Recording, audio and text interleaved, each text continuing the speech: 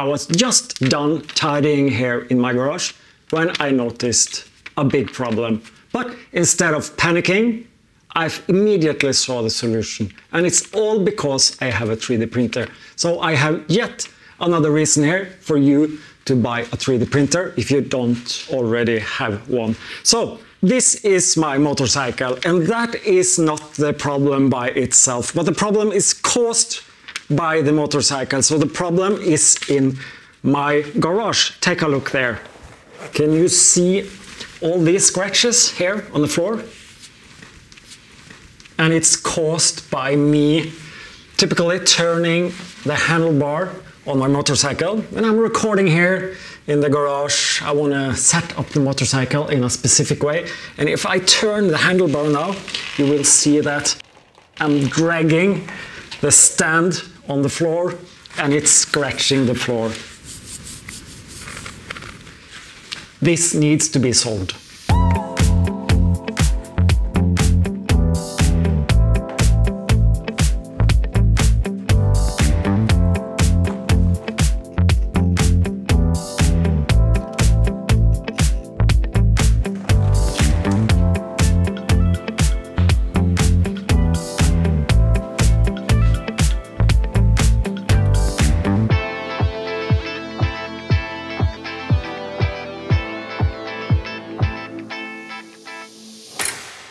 This should be a super simple 3D model to make on my PC, except there is one big challenge that really makes this impossible to 3D print. But no worries, I have the solution for it.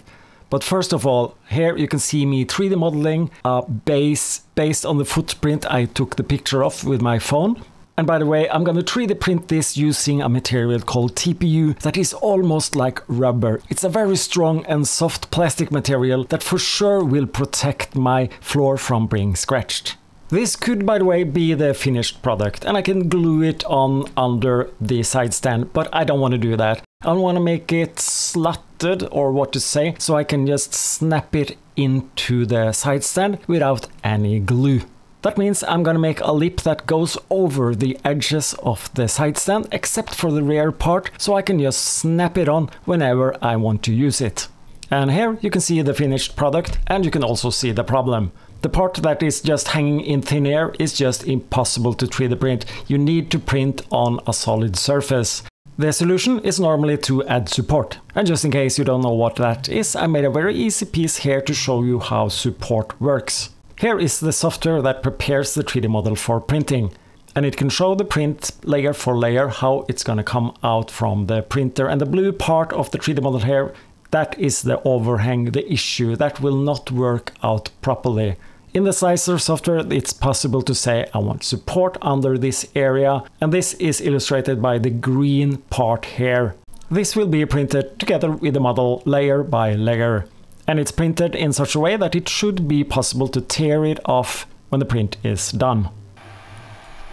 So, let's see how this goes in real life. On the left hand side, the test piece is being 3D printed without support, and to the right, with support. I'm using PLA filament here. It's a plastic type that is very easy to 3D print with, and it's also a plastic type where it's easy to break off the support because it's somewhat brittle. The first layers are the exact same on the 3D print, but then you can see here on the right hand side that the support is being built up. And here when it comes to the overhang, I'll slow down the footage so you can see what happens. And of course, the 3D print to the left will fail. Where the overhang is, the filament has nothing to stick to and it will just sag down. While there is no problem on the other piece where the temporarily support has been built up. Let me just fast forward and show you the result.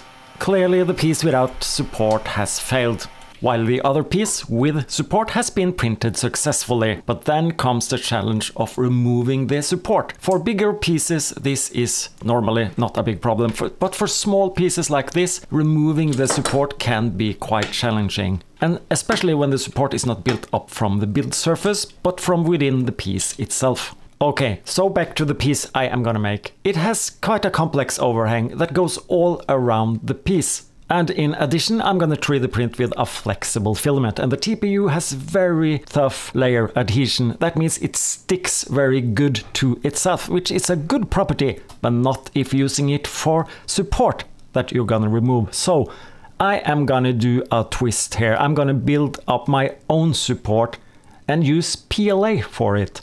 That means I'm now 3D modeling a separate component that I will be 3D printed separately using PLA, because PLA doesn't like TPU. It's two different kind of plastic materials that doesn't stick to each other. This piece is also super simple to design. I'm just making it 0.2 millimeters narrower and 0.3 millimeters lower to make a bit of a room to make it easier to insert. That was a lot of details. Not sure if my explanation made any sense, but I've already 3D printed the PLA part, the support part. It looks like this, and it's a tiny bit smaller than the counterpart, the part that's gonna look like a rubber piece that this goes into. The 3D print was pretty simple for this one, just a plain, easy PLA 3D print.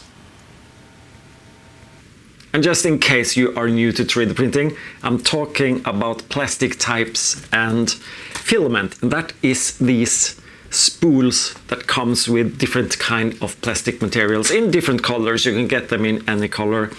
And here I have a couple of small pieces. The PLA plastic type is the most common one. It's the one I used for this test piece. And this is very easy to 3D print, but it has limitation when it comes to the strength. Now let me show you here. If I take this between two pliers, I can quite easily break it. It is a bit flexible when I bend this, but I can pretty easy split it in half. This is a small piece, but it's like a bit soft but brittle, not too strong plastic. And this comes in these strands here, and they are kind of flexible when they are before they are 3D printed, but when you 3D print them, they are melted and put together again. They change a bit of their properties. Here is a piece of the TPU, the 3D print that is much more flexible. It's almost like a piece of rubber. Here I have 3D printed just a test piece of TPU, just a 5 by 5 millimeters piece, and I can bend it to any shape I would like to. I don't even need the pliers, they are quite soft, and it will never break. It all depends on how much infill. This is 40% plastic, 60% air inside here. And it's not just very flexible, but it's almost unbreakable. I have no chance in pulling this apart. It can hold enormous amount of weight. So both being squeezed, pressed and stretched, very strong filament. But of course it's soft. Can't always use a plastic type that is soft. But for my specific use case this time, I think that would be the perfect type. And the properties of these two filament types is that if I print them together, they will not stick to each other. These two plastic types don't bond. So I will 3D print. Perhaps I best show you the plan here on my slicer software. The way I'm showing the 3D model here is that the different colors represent different speed of the 3D printing. And this slicing and this preparation for the 3D print is a bit complex. Even though the 3D model is simple, I will say the slicing here is the most complex part to get a useful part out of the 3D printer. The yellow part you can see here, that is the medium speed, is around 30 millimeters per second. It's how the speed of the 3D printer is measured. If I now go down to the first layer, that you can see has this blue-greenish color, so that is around 20. The first layer always goes a bit slowly to make it stick to the print bed. And then as I go upwards, you can see that the infill, the pattern here, is specifically made to have some rigidity when it comes to pressure, but I want it to be flexible on the bending movements. When I come higher up, I change the infill to this grid pattern that is more rigid sideways, so that the lip that will hold it to the side stand on the motorcycle should be a bit more firm. And then comes this blue section, and here is where the lip starts. So what I have done here is, maybe you can see here on the right hand side, it's a small indication, and that is when the 3D print is here, it will pause, wait for me to be able to insert my manual support piece, and then it will continue. Since this TPU really doesn't stick to the PLA, I have to 3D print this very slowly, extremely slowly, especially on this part here where it will try to lay on top of the PLA. That is quite slippery for the TPU. So the plan then is that a couple of layers will run slowly to make sure that this part of the 3D print sticks and lays where it's supposed to be, and then it continues in normal speed. But so far everything is just theory. Well, I have prepared the support part, but crossing fingers, let's hope this actually works.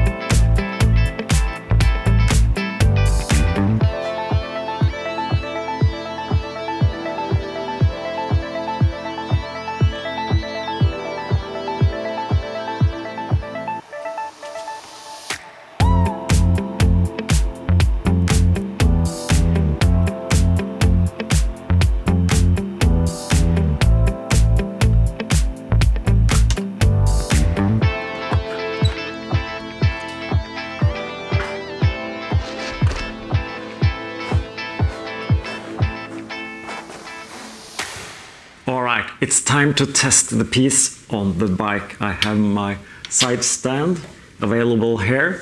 First, I need to remove the white support piece.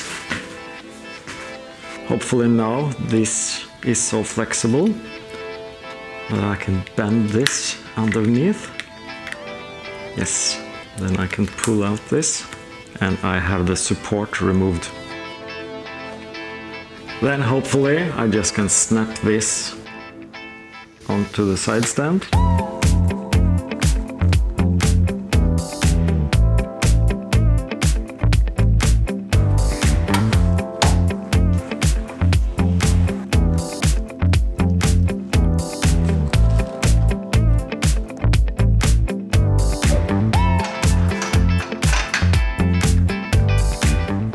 A small but important upgrade for my garage. What do you think? Anything you would have done differently? Anything I could have improved? Let me hear what you think, and we'll love to see you back in my next video. Bye bye!